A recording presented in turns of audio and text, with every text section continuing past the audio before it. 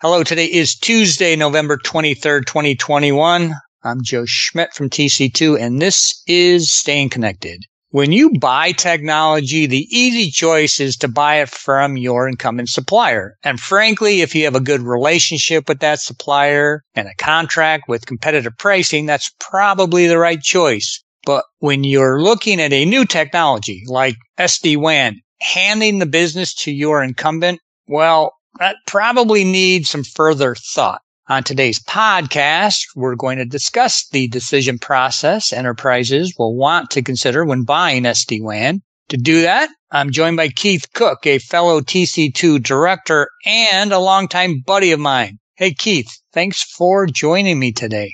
Oh, you're welcome, Joe, and thank you. You're right about that. We have been friends and colleagues for a long time. We both have war stories about our clients' decision process for buying new network technologies, like MPLS or SIP trunking, back when those were new and the next big thing. Oh yeah, SIP trunking. You once wrote an article for Network World about SIP trunking and using your incumbent.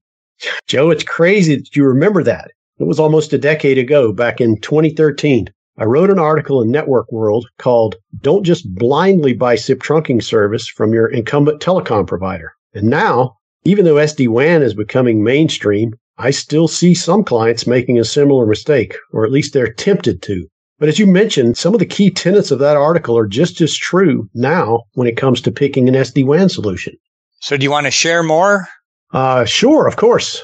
What I'm talking about today mostly is the SD-WAN control function or the SD-WAN overlay, not the underlying network transport, which is typically be a mixture of MPLS, dedicated internet, or even broadband, although I will briefly touch on that at the end. But when you're evaluating your SD-WAN options, or any greenfield technology for that matter, it's best to look beyond your current incumbent transport supplier as you consider your choices. Now, we both know that lots can go wrong if you just blindly commit to your incumbent provider. That's absolutely right, Joe. If you don't look beyond your incumbent and without doing proper due diligence, I can almost guarantee several things. You may not obtain the best fit software overlay for your specific needs. You'll end up with suboptimal commercial terms. You will get less robust SLAs if you get any SLAs at all. And sadly, you'll probably pay more than you should. You know, Keith, those are pretty crummy results. But why is that? I mean, why do you suppose that your trusted partner, that is your incumbent provider, why do they play these games? Well, incumbent carriers strive to build barriers to any option other than a direct path from their current service to whatever their new service is. But since the brains of SD-WAN lie in the software, and the network carriers don't have those software capabilities natively, they've developed partnerships. And sometimes it's even with a single preferred partner. That partner may not be the best option for your organization's unique and individual needs. And there are a new range of SD-WAN managed service providers who may provide a more responsive and better support or a lower cost service model. Okay, so what is best practice for buying the SD-WAN solution? Well, you should drive your sourcing process by starting with a detailed assessment of your requirements. And all your requirements should be considered, not just those related to the technical solution. Some other examples are what type of service delivery model do you require? What type of funding for the upfront cost? Is it going to be one-time CapEx or amortized OpEx? Because there are upfront costs. Do you need a managed service? Or will your organization manage the solution itself? Ideally, the sourcing will be done via a competitive process. Think RFP.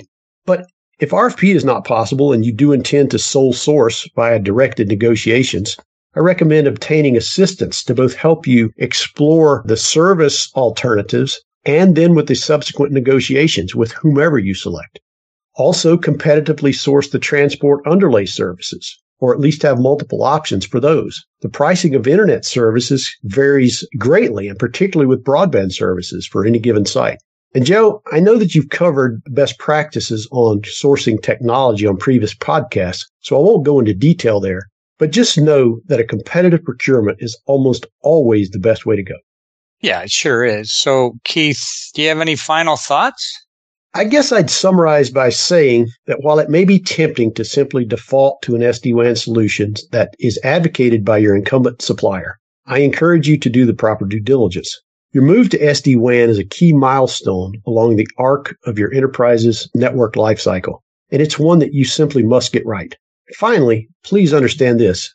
I'm not saying never award your incumbent, but just make sure you make them earn your business and do what's best for you, not them. Ensure you know all your options. Your sourcing efforts will be compromised if you don't look beyond your incumbent, or for that matter, if you give any particular supplier an inside track to your business. It requires a bit more work on your part, but it's well worth it. Okay, thank you, Keith. I like this type of podcast. Short, but packed with tons of useful information. If you'd like to talk about your company's SD-WAN needs or you have other ICT requirements that you'd like to discuss, you can contact Keith, me, or any of our LB3 and TC2 colleagues by giving us a call or dropping us an email. You can also stay up to date by subscribing to these podcasts, by checking out our websites, and by following us on LinkedIn.